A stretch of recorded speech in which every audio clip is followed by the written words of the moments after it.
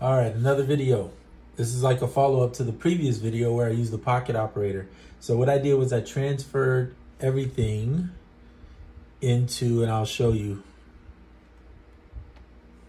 using this bank here, transferred just the sample chops that I did. So this is what it sounds like. And then I'll show you, I put it in here and I chopped it up. So it's already 4 bars. So I let it play for 4 and then the beginning of the 5th bar and then chopped it at the end so you can see. So this is what it sounds like.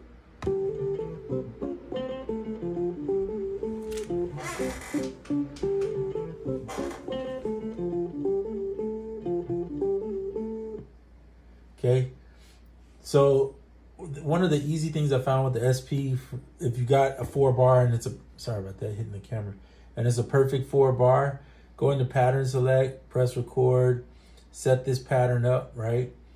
And then just do the, hit the remain button and turn it to the TR record and hit the sub and then set it for the first bar, right? Set it for however many bars it's gonna be, 4 bars. Make sure your BPM, you can see mine's at 93, matches whatever you originally made the BPM for. And then just put it in and now you have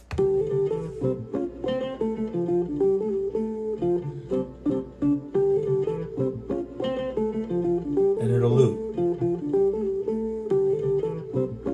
Okay, which is pretty much the same. If you have the SP, I mean, this new TR record is kind of like very similar to the pocket recorder, pocket operator's PO-33. I mean, it's almost identical. The only difference is this doesn't have the 8-bit, which I do hope Roland eventually will throw us the ability to not only just bit crush, but change the sample rate. So we have more control. Because I'll be honest, some of these effects in here, I'll probably never use them. There's about 6, maybe 7 or 8 effects that I really use all the time. And that's about it. Some of them are set on the master chain too. So I'm gonna say there's 10 because I'll use like the 303, very rarely use the 404. I use the cassette a lot and their compressor's really nice in here. The isolator, yes, use this, and we could go on that for days. This video isn't about that. But the point is that there are some things that would be nice to get certain sounds like that we could kind of emulate if we had more ability on the sample rate. All right, anywho, pocket operator went into there. I normalized that track, by the way. So if you go out and look at it again, it'll record in sometimes like really low. So I went ahead and normalized it. All right, go back to the pattern select. Recorded that in, as I said, on the pattern using the TR. And then I was like, I'm just gonna do the TR drums the same way because I wanted that similar sound that I brought from the pocket operator, just basically to transfer it into here. Because the one thing about the pocket operator I don't like is pretty much you could have your patterns. Let's say you have your 4-bar patterns here. But if you fill all those patterns up, there's no other way to save this. It's not like you can say, I'm gonna save it in here and then I'm gonna start a new song. You pretty much, that's what you have. You change the BPM, it changes it on everything, right?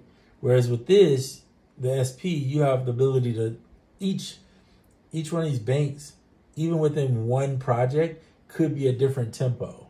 So you have a lot more freedom, and that's obviously, it's a SP, it's $500 versus paying for a $90 or $100 piece right there. So anyway, really cool. So then I went in and did the drums. Check out the drums with it.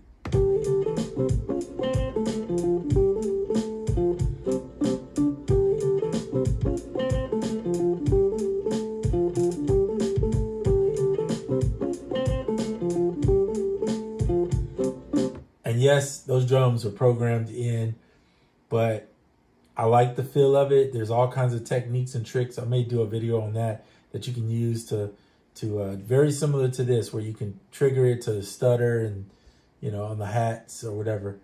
So fun times ahead on this. And I'm starting to get into programming, though I never really did that. But it's cool for the drums. And yeah, so I just wanted to share that with you. This is a 5-minute video. I'm going to try to end it here, that you can do that. I haven't even finished this song.